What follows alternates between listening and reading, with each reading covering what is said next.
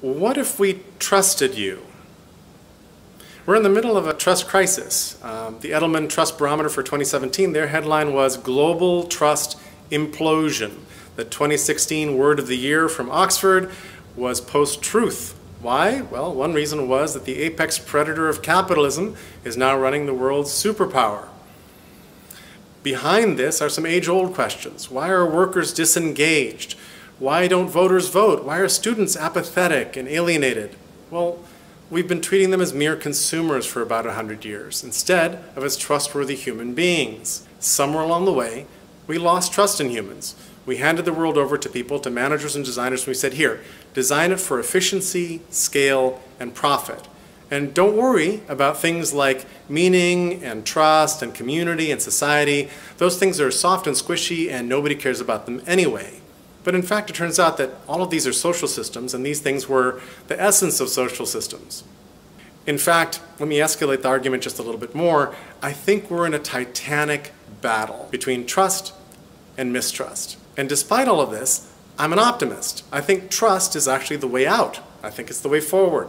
This Patreon page is my invitation to you to join me in this quest, to figure out what to name this thing, how to explain it, how to nurture the organizations that are already doing it, connect them up, in fact, possibly even how to build or spark some of the initiatives that still need to exist. Now, this may sound like a huge, huge mission to be on. After all, this is about changing institutions and belief systems behind them, but you know what? Movements around the world have already cracked this code.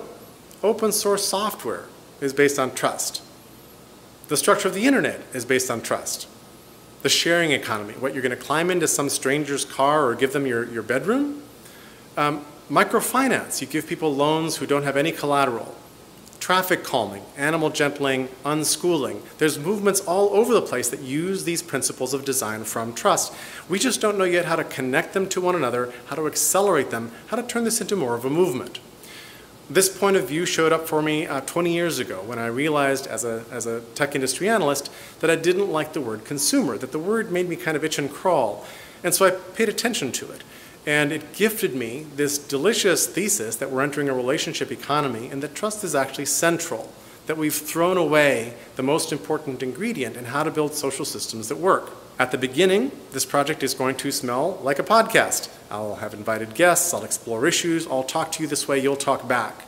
I'll probably write a book somewhere in the process, but then along the way it's going to get a lot more interesting. I'll make pilgrimages to the people and places that are already doing this.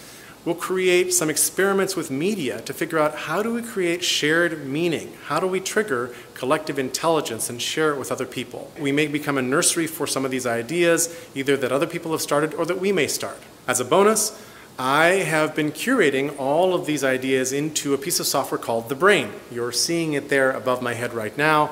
I happened to be on their first press tour 20 years ago. The moment I saw it, I was like, oh my God, this is how my brain works, and I started using it. In fact, the file you're looking at is the file that I created, that I opened 20 years ago. So there's 340,000 things in there called thoughts, all connected up in context. And as we do this work together, I'm going to be feeding that brain, memorializing the stuff we work on as our beginning of a shared memory.